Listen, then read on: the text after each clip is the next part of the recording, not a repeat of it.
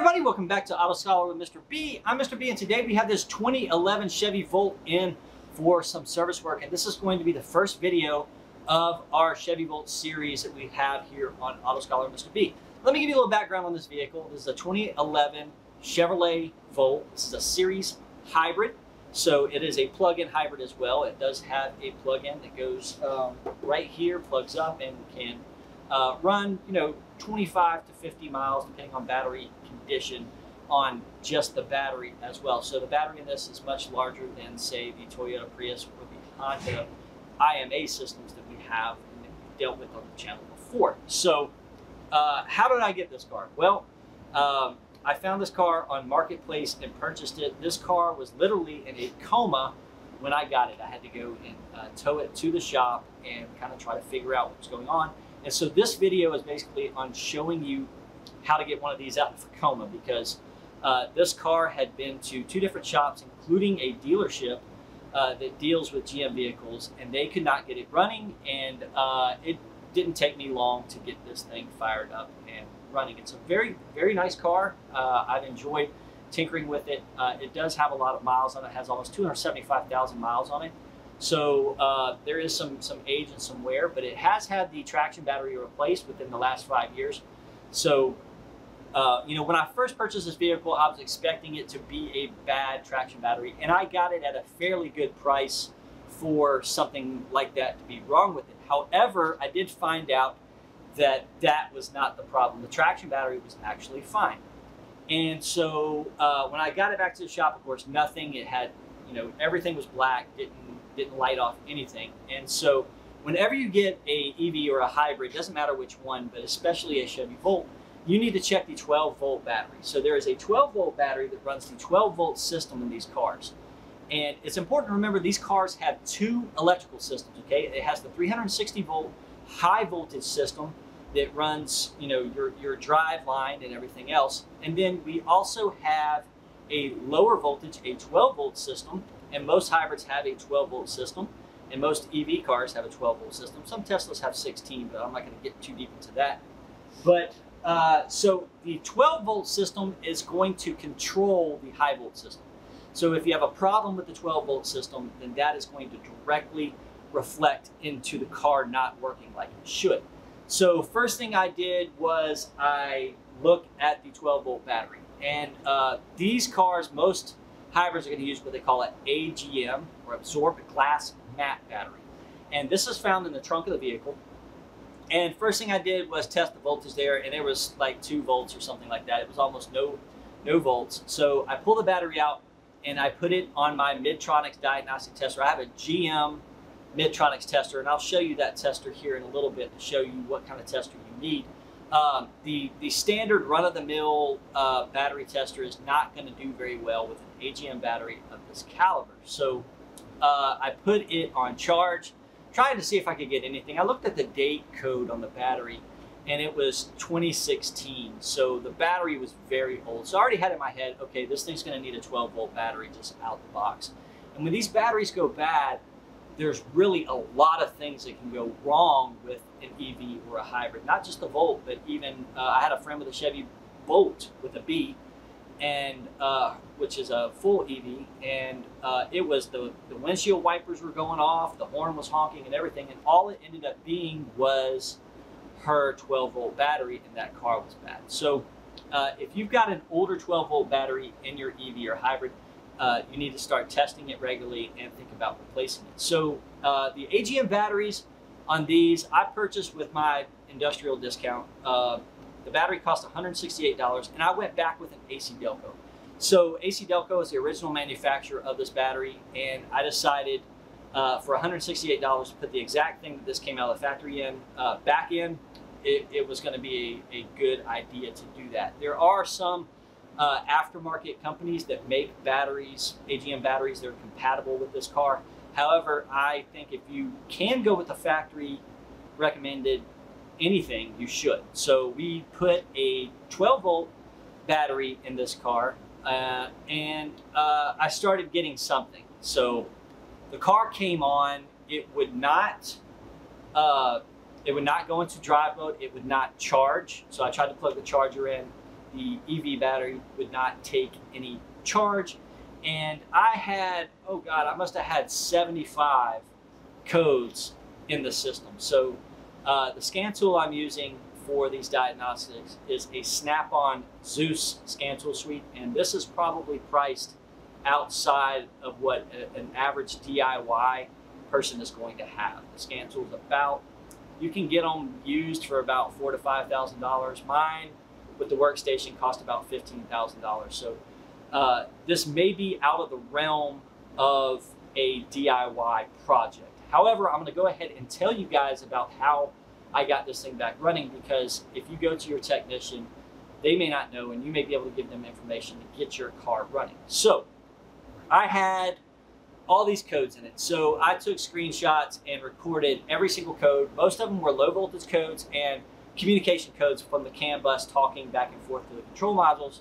So all of this is telling me, just like on a regular gasoline or a diesel engine, if you don't have a good 12 volts in your system, you're definitely going to have some communication problems. You're going to have some sensor readings that aren't correct and things like that. So 12 volts aren't just important to these cars, really to any automobile on the road. If you have a good 12 volt battery, you're definitely starting off on the right foot on a diagnostic. So placed the battery, got it started up. Again, it wouldn't run. So engine wouldn't start. I popped the hood to try to engage the engine in the test mode, and nothing. Also, instrument cluster would not light. So that's a different problem that we found out a little bit later, but my instrument cluster was not working. And with a little further research, we found that that is a common issue with these cars. And I'll go into a video on how we fixed that as well. But I deleted all the codes, hoping maybe that with this new 12 volt battery, the car would, kind of reboot itself and maybe start running and driving like it was supposed to. However, I went through the scan tool, just like clear all codes, and it cleared all the codes out, but I had two that were sticking. And those codes were, I got it written down here because these codes are like long, right? Engine code in the engine control module, I had a P1E00, and all the code says is refer to OEM repair manual. So basically it just said, hey, look in the manual and see what this code refers to. And basically this code just says, hey, you've got a problem somewhere else in the car. And if you don't have access to a factory repair manual, I actually have a solution for you with a company called E-Manuals, and they you can just buy your service manual for a Chevy Volt, and it's the same service manual that a GM tech would use. And it's very similar to a program I use called ShopKey and Identifix, and it gives you just the factory level information. And repair information on this car is key, because I would have not known a lot of this if I wouldn't had the right information. So the first code, P1E00, that's just a code saying, hey, there's another code somewhere. The second code that I had was in the high voltage control module number 2, okay? And that was a P0AFA, so P0AFA Foxtrot Alpha, and that was a hybrid EV vehicle battery system voltage low. So basically, it's just saying there's a low voltage somewhere in there. So as much as I tried just to conventionally delete these codes in this car, couldn't get it to charge, couldn't get it to run, couldn't get it to do anything. So I started researching and studying and trying to figure out exactly what was going on. And I discovered that there is secret codes in the high voltage control module that if you don't, under a special procedure in the scan tool, if you don't go in and actually delete those codes, they will come back on the other side, the not so secret code side. So what I did, and I'm gonna take you over here to my scan tool. I'm gonna show you the procedure. If you have a Snap-on style scan tool, this will be the same procedure as anything else. You go in the functions menu into the high voltage 2 control module, and you can delete what they call high voltage trouble codes. And if you don't do that, this car isn't going to go anywhere. And I don't care if you've got a low battery because you left your headlights on or whatever. This car is going to be dead in the water if you don't do this. And even though I had fixed the overlying problem of the battery, the 12-volt battery being bad, replaced it.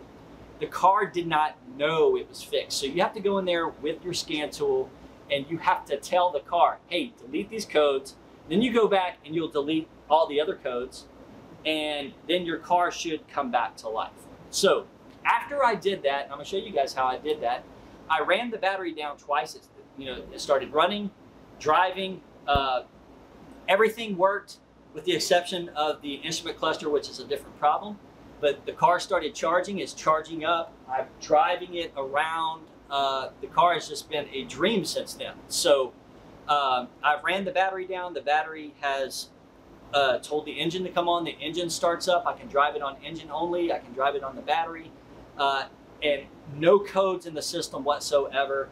I've set all my readiness codes for emissions testing and everything else. So the car, to me, is fixed. So let me take you to the scan tool, and I'm going to show you exactly what I did to fix this vehicle. Okay, so on my Zeus right here, I've already put in year, make, model, and it's self-identified and everything else. And it comes up to the code scan screen. And if you go to the code scan to scan the codes, it's going to go through the whole car, and it takes forever on this one because it has so many control modules. And you are going to get a bunch of codes if you have a low 12-volt battery. And you can delete them all, but you're going to have these two that hang up, that P1E00 and that P0AFA is going to be in there. And so you can delete, you can go into each control module and try to delete. You can delete all you want to, but until you do this procedure, the car is not going to wake up. So you see down here where it says service resets and relearns here. You're going to click on that. You're going to go down to, I went too far. Hybrid electric vehicle. Okay, so you have these 5 options here. And the top right on the 5th option is clear high voltage DTCs. Okay, so it's right here. So I'm going to click that. And then functional resets and calibrations. You're going to go to hybrid control module, clear secured high voltage DTCs. Okay, so that's in module 1, and this is for module 2. And you're just going to go through that procedure right there. And the car is going to wake up. It's going to be a miracle, and it's going to fix the car. Then after that, you want to go through the standard, just clearing the codes and everything else, and the car will be fixed if the 12-volt battery was the problem, because that's what worked for me. All right, this is the Midtronics GR8 battery tester here. This is GM's battery testing and charging equipment they have. I just happen to have 2 of these. You can see actually the GM emblem comes up. However, if you don't have one of these, a regular charger that has an AGM option is going to be just as good as well. And if your battery charger doesn't have an AGM option, you can remove your battery and take it to any of your auto parts stores, your O'Reilly's, your AutoZone, your Advanced Auto Parts, and they should have a tester like this that will charge and test your battery. So fortunately, we were able to get this car fixed for a whopping $168 for a battery. And again, this car had sat up for over 6 months at different shops, and they could not identify the problem or fix the issue. So the only advice I have with working on these vehicles really for the moment is to keep it simple. So something very simple such as a 12-volt battery can cause the whole car to go haywire. So when approaching these vehicles, I know they're complicated vehicles, and I know as upper level technician that's going to be required to work on one of these, you're going to want to overcomplicate things. But I promise you, if you just take it back to basics, rely on your training, and really figure out what's going on. So a battery test 6 months ago could have fixed this car. And knowing what to do with the scan tool could have fixed this car. So the fact that 2 shops missed this repair is really concerning for our industry, not just for the customer. We really need to make sure that we're taking this stuff and breaking it down into smaller pieces. It's much easier to fix cars that way. So I hope that if you have a Volt, there's a bunch of other things that can actually cause these problems, but I hope it's something as easy as the 12-volt battery. And remember, if you have to replace your 12-volt battery, you need to go with a factory AGM battery, at least as a baseline. If you want to do something crazy when your car's running, that's fine, but go ahead and get you a GM AC Delco, AGM battery, and put it in the car. And I hope that fixes your problem. Just don't forget to erase those super duper heavy duty secret codes in the high voltage control module. So hopefully you learned something. If you did, please give me a like on this video and subscribe to the channel. We're going to start a whole series on this little Chevy Volt, and hopefully we'll have some more content coming up pretty soon on some other things as well, dealing with hybrid vehicles and high voltage diagnostics and testing. So again, I'm on Facebook, Instagram, Twitter, VK. Just look up Master Tech Mr. B, Auto Scholar Mr. B. You can find me at any of those places.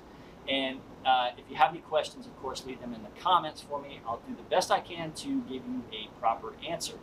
And we'll see you next time on Auto Scholar with Mr. B.